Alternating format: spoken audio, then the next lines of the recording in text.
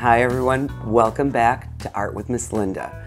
Today we're going to learn how to change the value of a color, changing the shade, the tone, by using tissue paper. A little bit of glue, a lot of water, paintbrushes, and we're going to create something that is transparent, colorful. You're going to design it yourself, and we are going to enjoy ourselves because it's very, very, very new way of learning color concepts.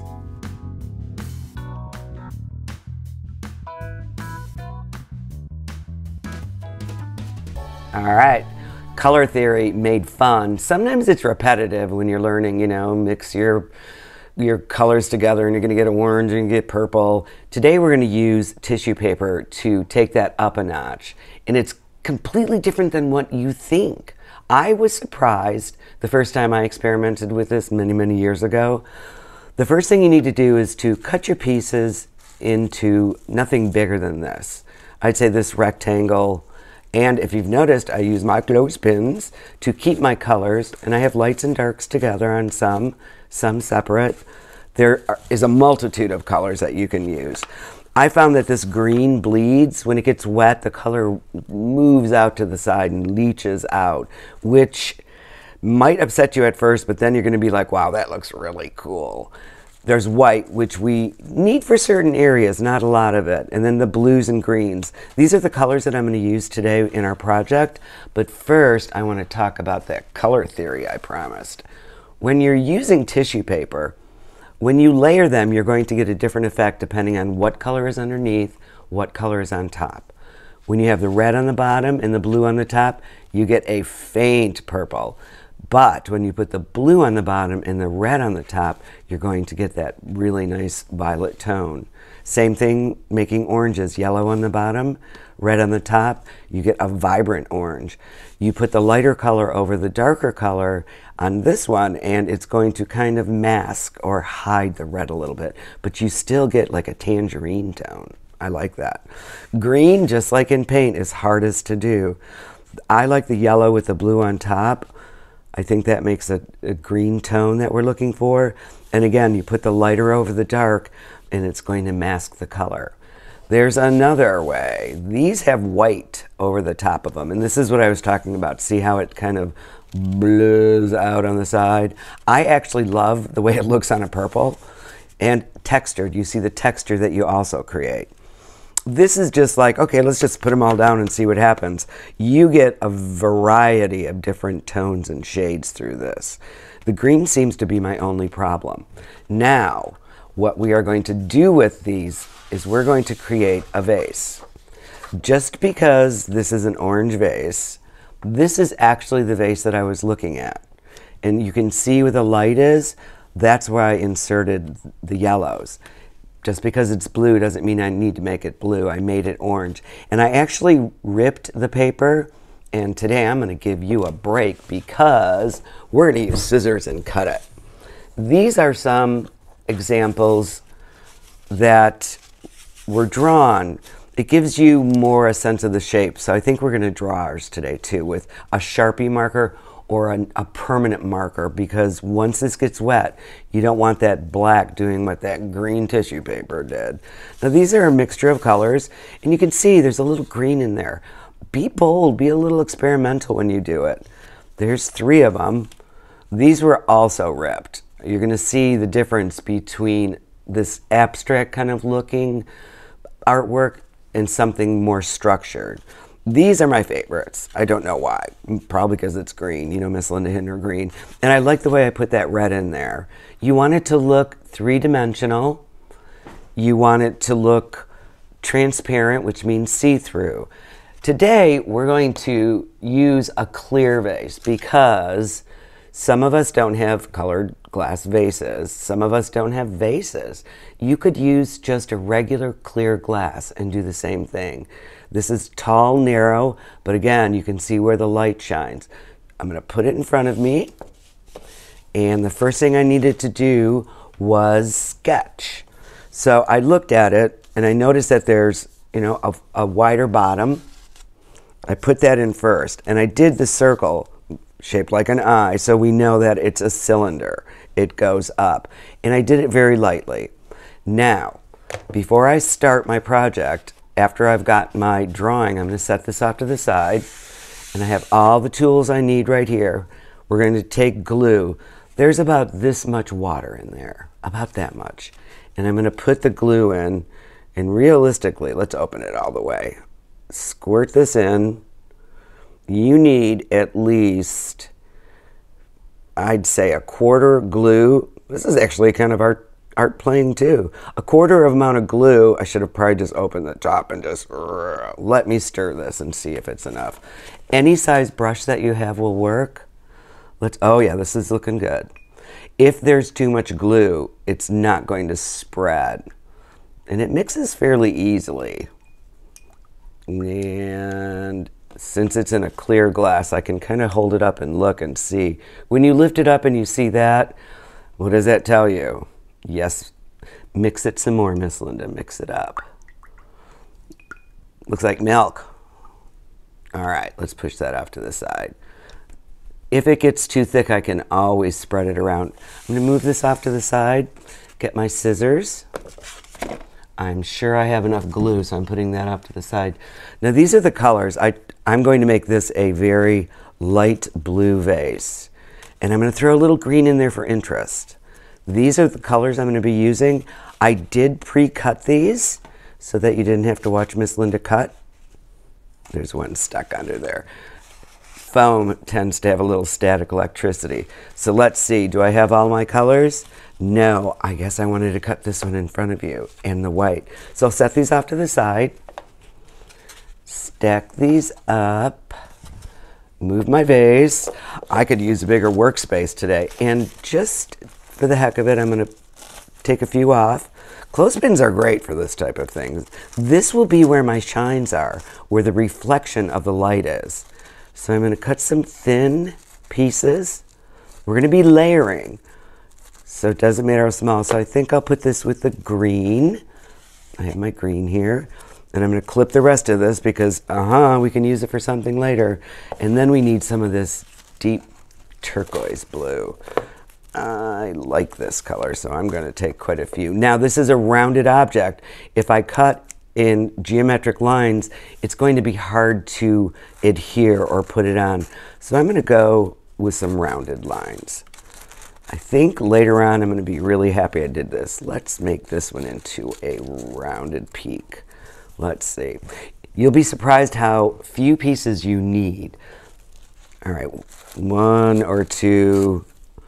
Always better to have a couple extra so that when your hands are all gluey, you do not need to cut anymore. All right, once again, I'll move my vase because I've already drawn it and I can see the color now.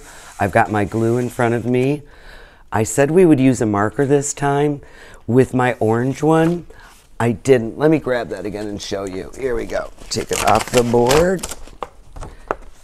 I did not draw. You can see pencil under there, but I did not draw with a marker. I want to show you different ways of doing things.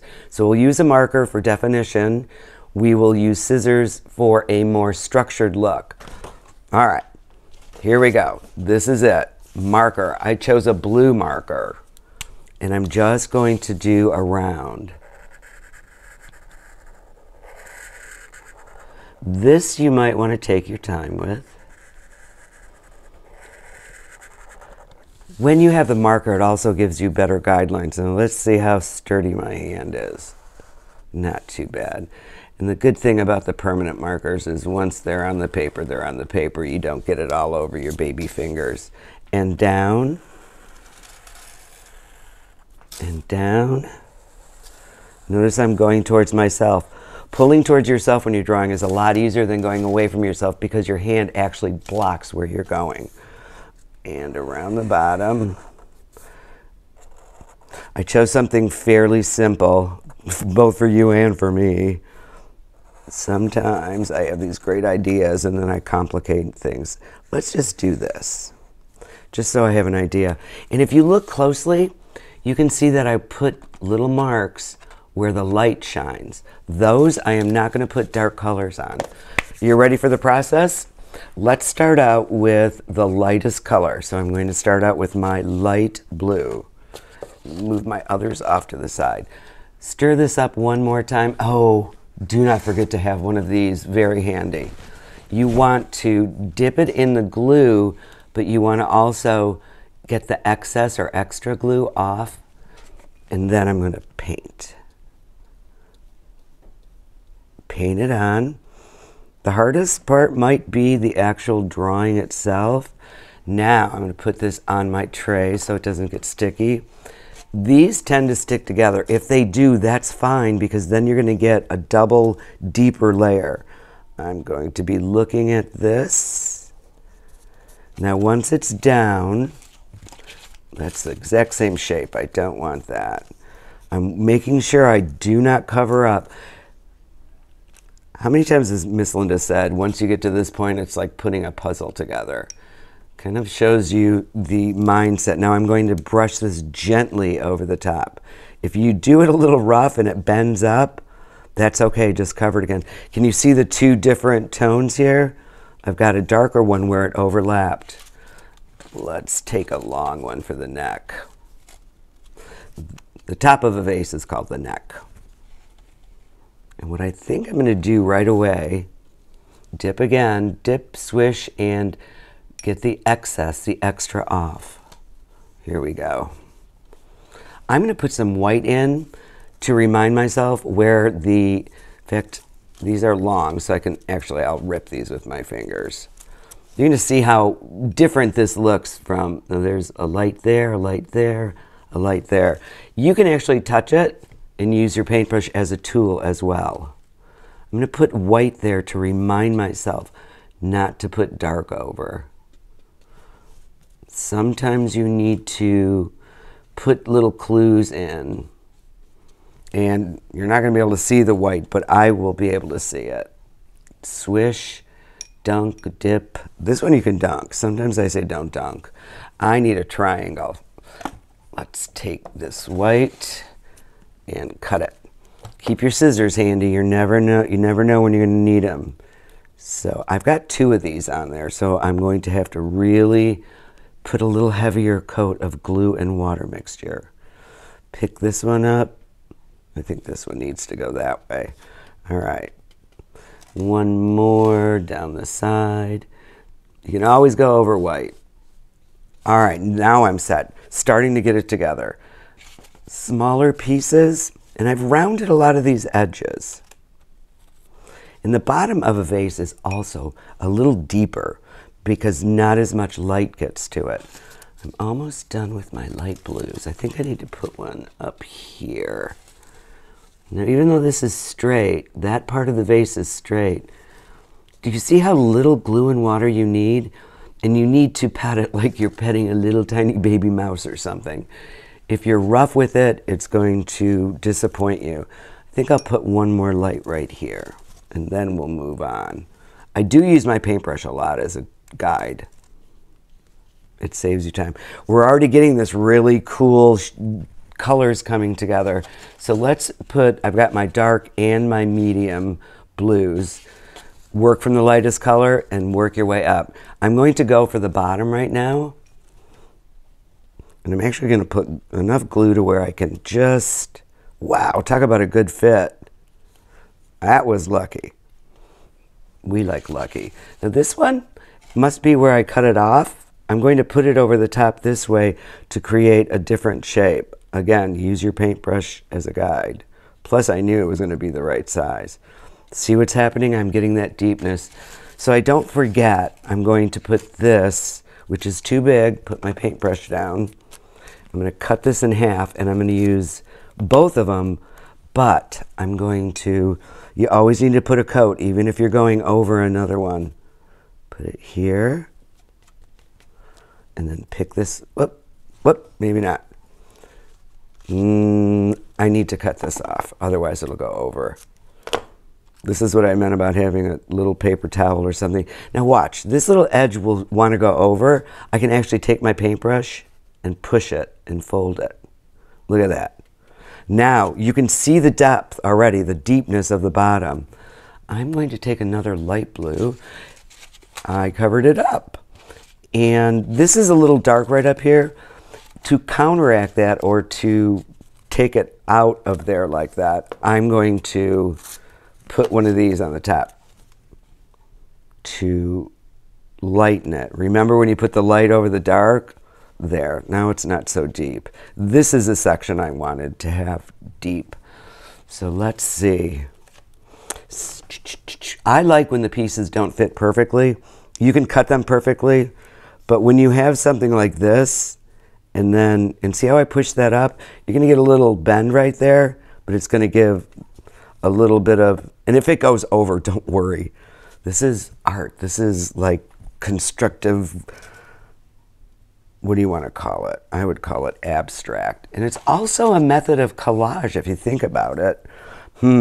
So I need to get some darkness in the center here. I believe that I'm going to have to cut these. I thought that they would be thin enough, but since this is so narrow, I'm going to cut. And I'm cutting 2 at a time. Remember in our scissors lesson, when you cut 2 at a time, you get what? 2, 4, 1. All right. There we go. And you'd think that the rounded part would go on the edge because it's a cylinder, but no. Let's pick up another one. Pull it down here. We are almost there. Now I've kept my white, so I know. Should I continue it with the dark? Yes, just a small piece, right? I'll snip it off. Use my paintbrush as a tool. Now it's connected, and maybe I'll just actually put that over because it seems not a straight line. I have an open space here. What I'm going to do again is I'm going to pull it. Don't worry about pulling some of them. Use my paintbrush, put it down. Look at so far, isn't that gorgeous?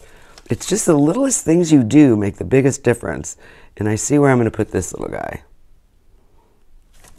Or maybe not, since he didn't make it. Or she, or it, or they. All right, top. Lots of dark. Should I also, yeah, that's a good idea. Maybe I'll go with a medium on that. These are all round, though. I'm going to have to do some cutting here for you. And this time I'm just doing one at a time. Little pieces can be used for other things. This I'm going to check before I put on. How about right there? Since you have some of the glue and water mixture on there already, you can actually, ooh, it's nice because it's giving a rounded look to it. Come to me. So I'm going to continue that look. Look at that. And this little guy, come up. Aha! I'm going to put this one this way to fill that space in so it doesn't look empty. Ooh, Miss Linda's loving this. Now, dark on the top, and we are almost good to go. You're going to love doing this. You can do flowers like this. You can make greeting cards. You can make paintings to give to your grandmas and grandpas and teachers and all the people you love. These are all too big now, so I need to get my scissors out. These are the dark ones. It's difficult to tell sometimes the difference between a medium and a dark. These are smaller pieces, so that, come on, scissors. Tissue paper is so thin that it's a little difficult to, let's see, we're going to give this, and I'm glad I put my white down there so I don't cover up the light. It makes a big difference. This one should go this way because there was light right there too. Now see, before I even push it, I'm going to push it over. Always be in charge of your paper, even when you don't think you are. Now this, I'm going to take this because I need a little rounded one. Or maybe not. Maybe let's just put this one in here. Let's see how this fits. My brush is not wet enough. Up. There we go. So far, looks good. I think I need some dark in here just to pull it through. So let's get this medium one. It attached. I don't know why I say he's and she's when it's an it. There we go. Round, you can see it's round. There's a back. I think I actually need to round that out. One more. I think I'm just going to do medium again. Or maybe I should go dark. I need to round this out. Miss Linda's too busy to get her scissors again. Again, the more you put on top of each other, the deeper the color, the more shape that you're going to get. There we go. Now I like that. It looks more realistic. So let's put this here. Now, since I have light in there, I need really thin pieces. I promise I'm almost done. I know you want to get to this. When I watch things and I learn, I'm like, oh, I just want to go get my paper and my pencil or my paints out or whatever it is and get to it. All right, I need to put some in between there because there's light in there. My hands did not get very dirty. When you rip, it seems like they get a little dirtier. All right, I did not lose my light. I'm going to put this one here. And you will find that as you're doing this, it'll be like, okay, stop, that's enough, that's enough. This looks too white. I'm going to put one in. There we go. A little bit over here, and we are finished. I need to cut, definitely need to cut. I'm going to go with light blue. Going to cut some circles because this is circles. And just think, get your tissue paper out, and you can buy tissue paper almost anywhere. The 99-cent stores and the dollar stores have them. That way you can practice and practice and practice. It takes a delicate touch. It takes imagination to see what it's going to turn out like after you're done. And I need one little spot over there. This one is calling to me. All right. There we go. Check it out. Put my tool down. Hold this up so you can see. Look at that beautiful, structured, abstract piece of art. Like I said, you can do it. This right here, I can see I have to fix this. It's dry. When you're doing these, you can, like I said, do flowers, do vases, do anything you like. Do a tree, do a teddy bear, anything. This was just to try to show you how to get transparency and the difference in the color concept of one over the other, creating a new tone, a new color.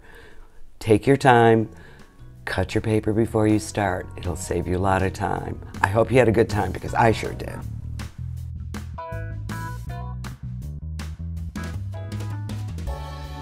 Well, I delivered what I promised. That was a really good way of learning how colors can change. Value of color really means a lot when you're doing a piece of artwork. When you're done, send it in to me at one of my social medias. And if you really love these classes, check out my website, artwithmisslinda.com. I will see you next class.